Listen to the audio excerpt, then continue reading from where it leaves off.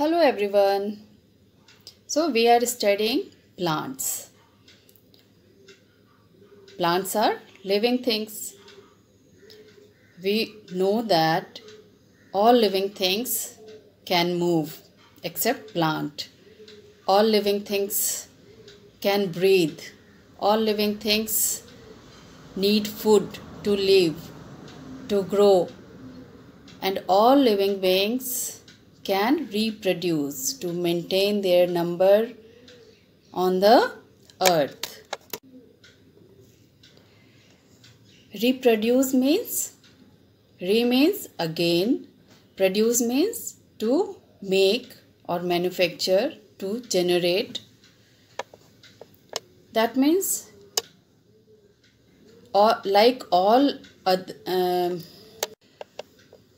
like other living beings, plants also reproduce. So the reproduction in plants means to produce new plants of their own kind to maintain the number of plants on the earth. Plants reproduce of their own kind mainly in two ways: reproduction through seeds and reproduction through other part of the plant like underground stem, the stem cutting, roots and leaves. So let us study these two ways of reproduction in plants in some detail. First of all, how plants reproduce through seeds. That means how plants reproduce through seeds into a new plant. First of all, we should know that where do we find seeds? Of course, you are knowing that flower makes fruits and fruits store seeds. That means seed of the plant usually develop inside the fruit. And when the fruit ripens, the seed becomes mature, and then these seeds can dispersed through different agents like air, water, insects, birds, animals and human beings. And this way the seeds drop into the soil. But do you think that all the seeds can grow to form new plants? No, all the seeds do not grow to form a new plant because seeds need favorable condition. All the seeds do not grow to form new plants because they need to grow a favorable condition like appropriate air, water, soil and temperature. And in case of unfavorable condition, many of them are die. You can see the picture of seed.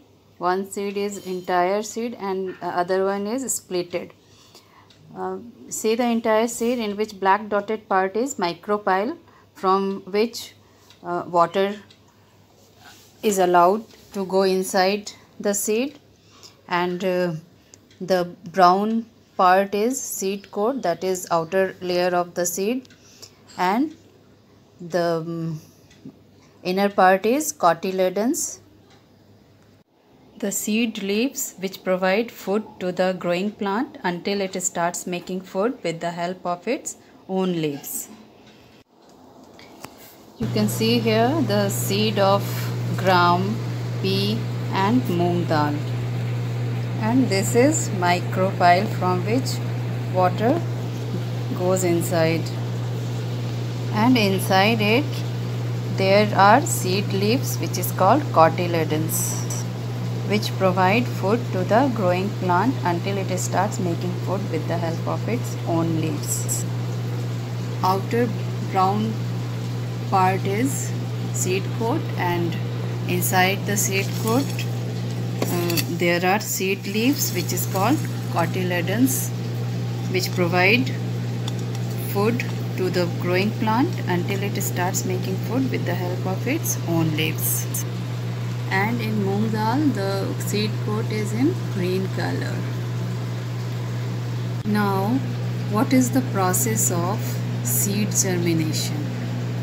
You can see here, this is the seed of moong, which you can see it is sprouted. The green part is the outer layer, that is seed coat, and the yellow part you can see is cotyledons, that is seed leaves, which is called cotyledons, and which provide food to the plant until it starts making food with the help of its own leaves. And white part is the root, which goes under the ground and absorb water for the plant, and cotyledons will turn into shoot and grow into leaves. So there are 4 stages of seed germination. First of all, seed absorb water, that is imbibe water. In second stage, water activate enzymes and growth begins. And in third, the seed grows a root to get water from the soil, and the last one, the shoot grows on leaves, and seed grows and develop into a seedling, that is young plant. So the process by which a seed grows and develops into seedling, that is into young plant, is called seed germination. That is, seed germinate into new plant. That is how plants reproduce through the seeds. So we learned that how a new plant grows through the seed. Now think, what will happen for those plants that bears no seeds? Plants like banana has no seeds. Is it possible for that type of plant to grow without seed? Is it possible to grow plants without seed? Yes, reproduction in plants without seed is possible through the different parts of the plant, like underground stem, the stem cutting, roots, leaves, etc. This type of reproduction in plant, in which plant grow with other part of the plant without involvement of seed, that is without using seed, is called vegetative reproduction. There is a great importance of vegetative reproduction because it is an easier and faster method to increase the number of plants of same kind. And it also helps for those plants which do not bear seeds. Now let us study how different parts of the plant involve in the reproduction of plant. Let us study how different parts of the plant are involved in the process of reproduction. In plants like banana, potato and ginger, a new plant grows from the underground stem. In these plants, a part of the stem present under the ground which grows and develops roots and shoots to make new plant. So this process is called reproduction through underground stem. In some plants, new plant can also be grown by using the stem cutting of a grown-up plant. Plants like sugarcane, bougainvillea, rose and grapes, they are grown up with their stem cuttings, and this process of reproduction is called reproduction by stem cutting. And in some plants like dahlia, asparagus, when fleshy roots are placed in water, numerous roots appear at the lower end. and shoot at the upper end. Similarly, in sweet potato, carrot, etc., new plants arise from its roots itself. This process of reproduction is called reproduction through roots. In plants like Bryophyllum, new young plants arise from the notches of the leaves where small buds are present. These small buds get detached from the leaf and develop into new plants, and this is known as reproduction through leaves. So, we find that different plants reproduce either through seeds or from other part of the plant, and thus maintain and increase the number of plants of their own kind.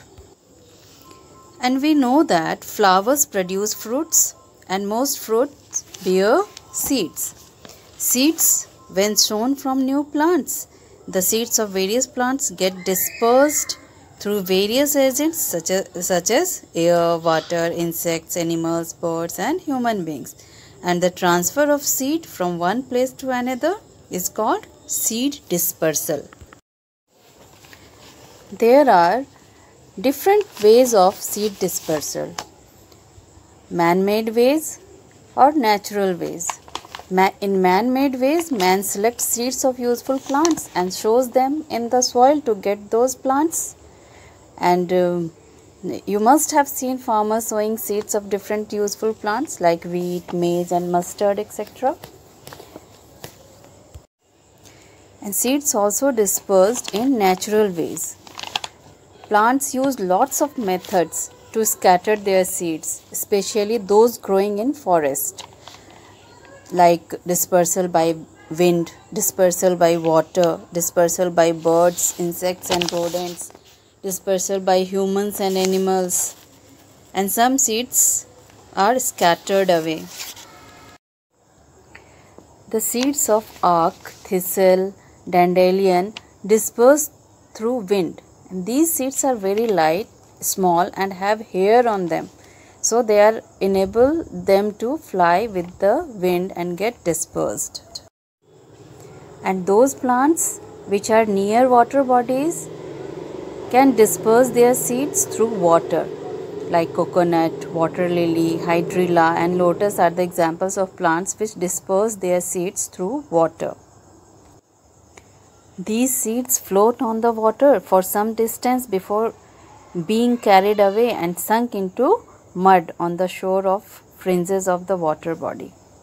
And this way, water helps in dispersal of seeds of those plants.